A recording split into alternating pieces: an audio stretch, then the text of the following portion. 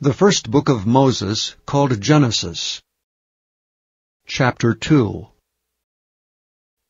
Thus the heavens and the earth were finished, and all the host of them. And on the seventh day God ended his work which he had made, and he rested on the seventh day from all his work which he had made. And God blessed the seventh day and sanctified it, because that in it he had rested from all his work which God created and made. These are the generations of the heavens and of the earth, when they were created in the day that the Lord God made the earth and the heavens, and every plant of the field before it was in the earth, and every herb of the field before it grew. For the Lord God had not caused it to rain upon the earth, and there was not a man to till the ground. But there went up a mist from the earth, and watered the whole face of the ground. And the Lord God formed man of the dust of the ground, and breathed into his nostrils the breath of life, and man became a living soul. And the Lord God planted a garden eastward in Eden, and there he put the man whom he had formed. And out of the ground made the Lord God to grow every tree that is pleasant to the sight, and is good for food, the tree of life also in the midst of the garden, and the tree of knowledge of good and evil. And a river went out of Eden to water the garden. And from thence it was parted, and became into 4 heads. The name of the first is Pison. That is it which compasseth the whole land of Havilah, where there is gold. And the gold of that land is good. There is bdellium and the onyx stone. And the name of the second river is Gihon. The same is it that compasseth the whole land of Ethiopia.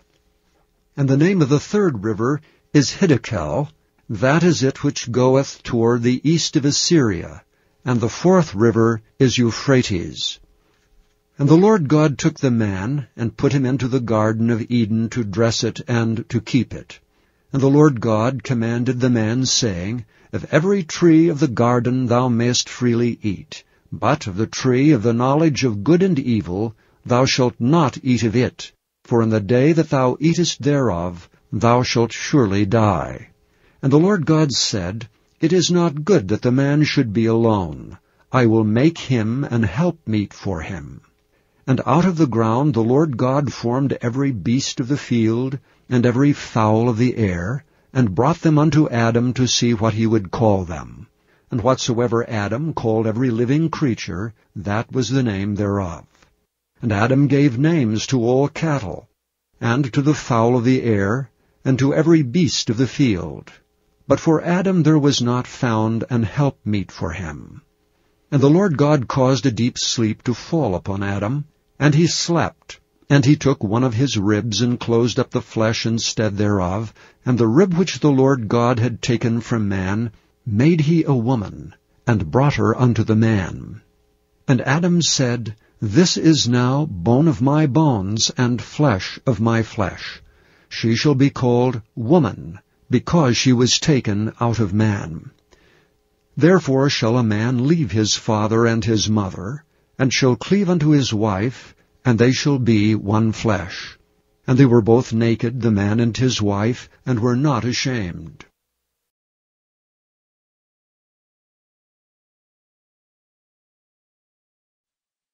Thank you for listening to this recording of the King James Bible produced by Audio Scriptures International. Audio Scriptures International believes it is more important to spread the Word of God than to make a large profit. Please feel free to make copies of these recordings and distribute them freely so long as you adhere to the following guidelines. First, you may not charge any more than the cost to duplicate and send them. Secondly, you must make a complete copy of the recording, including this message. For commercial and fundraising distribution, please contact Audio Scriptures International for additional information.